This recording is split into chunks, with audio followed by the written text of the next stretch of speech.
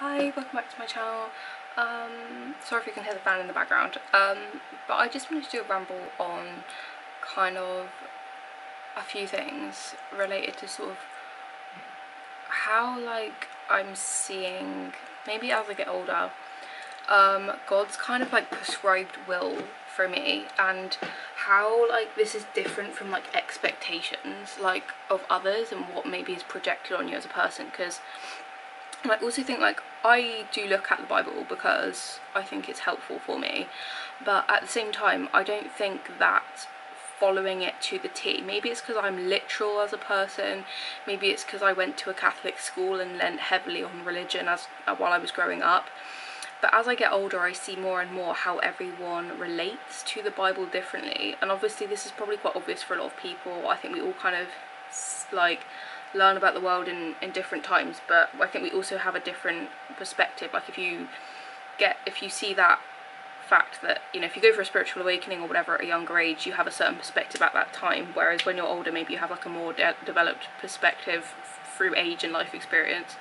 So I think it's still valid to say that, and maybe it's just more of a conscious realization, because obviously you always, I think, go through life with a prescribed will, aka through your own lens, be that a traumatized lens or a non-traumatized lens, but obviously we all have our own lives. And I don't know,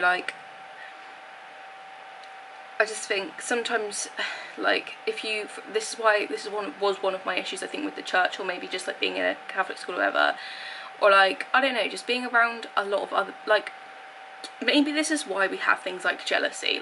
Just let me connote this a minute, this is just gonna be my observation. Maybe this is why we have things like jealousy, and I've noticed over lockdown and stuff, it was a case of there's a lot of good shit that goes on for a lot of people, and we can't all notice that. We can't have we have a capacity to have a certain amount of friendship, for example. We have a capacity to have a certain level of understanding, which I touched on in the past in my Love Me or Hate Me Whatever video, one of my favourite videos I've ever posted, and it's very inspirational, and I watch it myself sometimes when I need to have some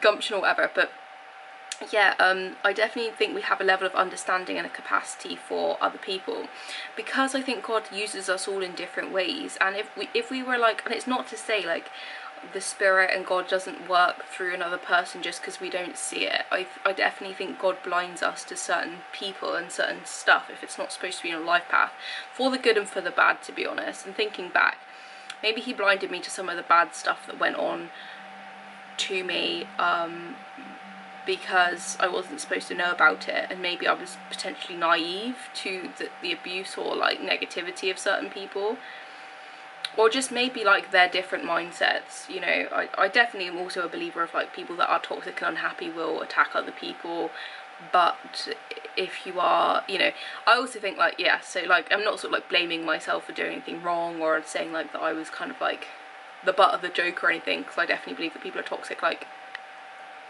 they're going to attack, and that's not my doing or my fault or anything like that. But I just definitely feel we are, though, all used in a different way. I think even people like Paul in the Bible, for example, he was an asshole in the Bible. He used to kill a lot of people and stuff. A lot of people did not like him very much. A lot of people did, well, I mean, a lot of people kind of worked under him in the army or whatever, for the 42 years he reigned. But he was also an asshole. He killed a lot of people that loved God that had no reason to be killed, for example. And it's a case of God uses assholes. It's kind of a case of this Donald Trump situation. You know, Donald Trump obviously has said some extremely controversial things, whether they were jokes or whether they were just, you know, rude things to say, who knows. You know, Donald Trump tweets, I'm very much a believer, let me just preface off, we are all individual at the soul level. We all have the same ability, you know, the same right to life as anyone else. And I definitely think you know, someone might feel more entitled than another person.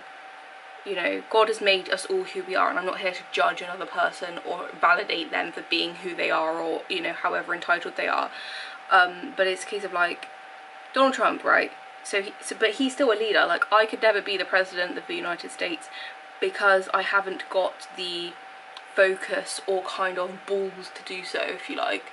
I like to think I have balls for some stuff. I can be impulsive at times and do like to, especially in my youth, more so than what I am now, even though I am still in my youth technically, like, you know, late teenagehood or whatever, to do things extremely impulsively. Oh, or like whatever, I'm still in my 20s, so whatever, but like, you know, and it's like God uses everyone, and I'm not here to like validate God's plan as well, because I'm not in the place of God either.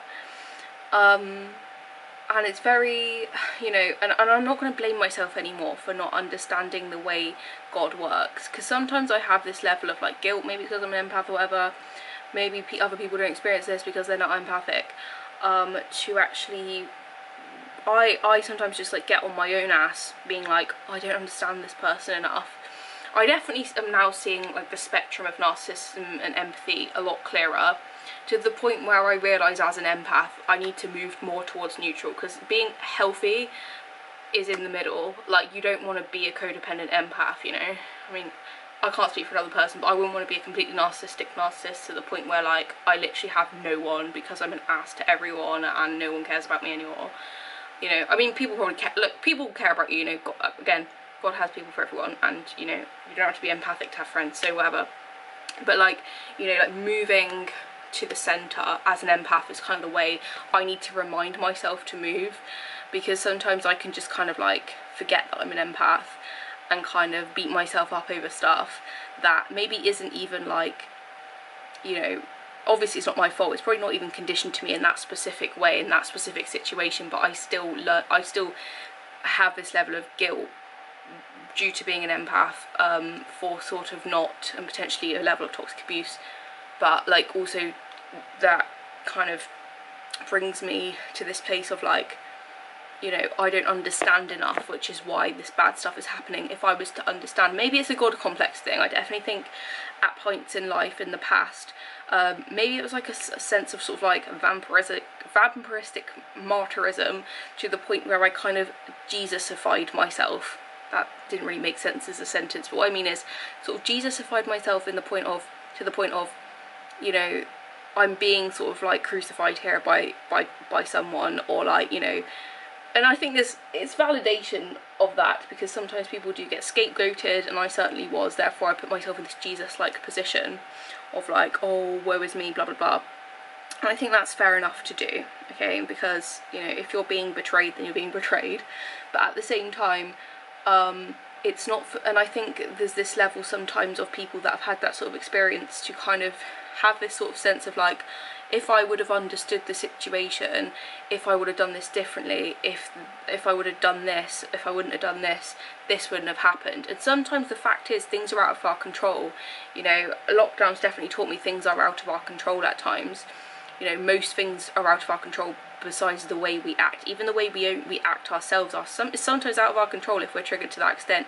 If we've had that much stuff happen to us that we're actually to the point where we're, you know, actually unable to either control ourselves or have certain triggers which make us less able to control ourselves, etc. And I have to just accept that fact more. You know, I think God, there's a quote in the Bible, God is the sculptor, we are the clay, and it's like, I need to just let God do his shit sometimes. I think it's this really difficult balance, at least for me, especially in this new astrological era. It's a very turbulent kind of, again, this is me sort of like finding my own prescribed will. I by talking about astrology while talking next to the Bible, is a case of like, you know, and it says in the Bible, like, he turns his head away from evildoers. Astrology is not consented in the Bible. You know, premarital sex is not consented in the Bible. I'm not saying to do those things, but I'm being honest as a human being and saying I do those things. You know, I think sometimes it's a sense of like spiritual narcissism, that people can assume that people that follow God are people that are narcissistic / kind of like unable to take accountability for certain things that they do. But the whole point of going to Jesus is to like have people repent for their sins. But the fact is, he uses spiritual narcissists to speak the word of God in a confident way, in a way that kind of is understandable to people that want to follow Jesus, you know, in a church. and you know, be part of that spiritual, be that sometimes narcissistic community. You know, and I'm not all about the church life, I'm not gonna lie, I don't go to church really, but I do go into a church to pray. Anyway, that's something else. But you know, I'm not a hypocrite at the synagogue particularly, very much. I am a little bit, but like, not, you know, I have to keep my life well rounded because I'm not a spiritual narcissist, you know. And yeah, I just think it's a struggle for me to find that balance and to kind of remind myself of, I do like, I think it's sometimes like a case of like, God puts us in a position, like, we have free will, we do things for ourselves. I have to like put myself into the place I have to put myself into. Like, he's not going to dish it to me on a plate, he doesn't serve me, I serve him, kind of thing. But again, I don't like the idea of serving someone either, because that's just not how I am, my personality, which is why I also think it's a case of like, you know, I'm not gonna lie, like, I get manipulative with people that try and control me, okay? Even though God is not at a human level, if I see God, but Jesus was put down on this earth as a human being.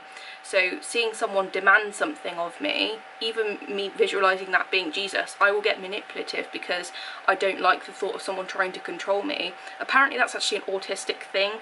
I'm not blaming it on autism, but there's this thing called like demand avoidance or something, where you're like demanded to do something and you naturally can't do it, or like you go to a place of like not doing it because you don't want to be controlled, or whether it's because you don't want to be controlled. Apparently it's a autistic thing, and then if you have like a nicer way of going about it, saying like, shall I do this, but you know, anyway, it's demand avoidance. Apparently it's an autistic thing. I do think I fall on the spectrum somewhere on it, but also I also think it's a case of like, I don't want to be manipulated.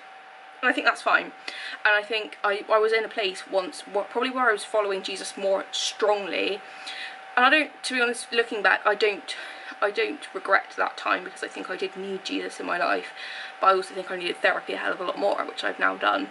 But at the same time, at that time, with the resources I was in my life, I needed Jesus at that time. So I don't regret that time, but at the same time, I was following him to an extent that I was also I was carrying around a lot of resentment at the same time, be that not through things that he had necessarily done, but to the point where I wasn't able to be the person potentially that I am now. For example, having processed all of those negative things that have happened, and now Jesus can work through me in a much bigger way than he maybe could have done back then, because I was like more kind of contained and not so open and sort of like developed as a person, and healed even.